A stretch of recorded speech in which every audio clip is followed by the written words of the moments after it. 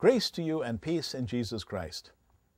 It's a wonderful thing to be able to celebrate the ordination anniversary of a faithful pastor. And I give thanks to God for you, Pastor Brian, and your people at Shepherd of the Valley Lutheran Church. You have worshiped, worked, and served God together in that place for more time than most pastors and congregations get to enjoy together, and you have grown in grace and love as time has gone by. It's not easy to be witnesses to Jesus Christ in an age that is increasingly indifferent to our message. In a world that no longer takes religious commitment for granted, we have to work harder even to get people's attention, let alone convince them of their need for the kind of connection to God we enjoy in our faith and worship.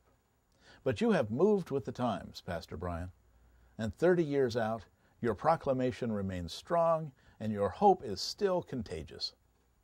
You have built on a strong foundation, people of God at Shepherd of the Valley, and you have trusted God to be the glue that keeps you together.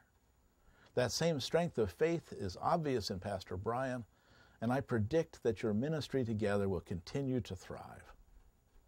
So let me add my congratulations and best wishes to the many others that are with you today. And let me add my blessing, too. May the God of peace keep you strong and faithful in believing.